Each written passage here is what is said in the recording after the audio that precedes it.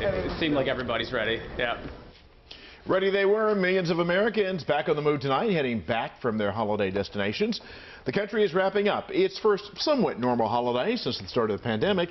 TSA and AAA report record travel numbers, beating even pre-pandemic numbers, with Americans ready to enjoy newly returned freedoms. Hello, everyone. I'm Vic Carter. And I'm Denise Coco. People are now heading home from the unofficial kickoff to summer. More than 37 million people hit the roads or took to the skies for Memorial Day weekend. The weekend broke records we haven't seen since the beginning of the pandemic. WJZ is live. Amy Kawada with a closer look at the numbers and how travelers are feeling. Amy.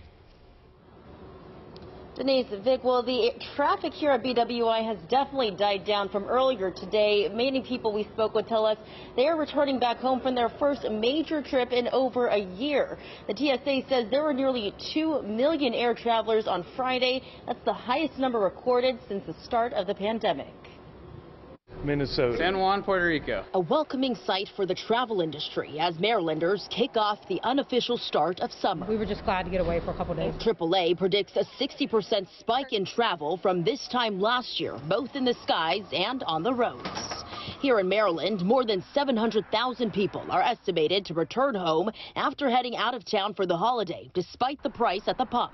According to Gas Buddy, the national average for gas is a little over $3 a gallon, the highest since 2014. I think people are just eager to get out and travel. Air travel has slowly climbed in recent months. Airlines say bookings have surged due to pent-up demand, and travelers flying this summer can expect semi-normal skies. You can definitely feel the shift. Yeah, things are starting to open back up, and it's good to have the world return a little bit. At BWI, data shows a steady increase in passenger traffic over recent weeks, with this holiday marking another busy weekend in the books.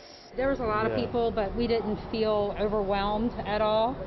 We felt safe. The travel rush comes as COVID cases decline to the lowest number of new cases in more than a year, and over half of Americans now partially vaccinated. I've been fully vaccinated, and I've also had COVID. She's been fully vaccinated, so we didn't think there'd be any problem. And although this holiday weekend is wrapping up, the start of the busy summer travel season is right around the corner.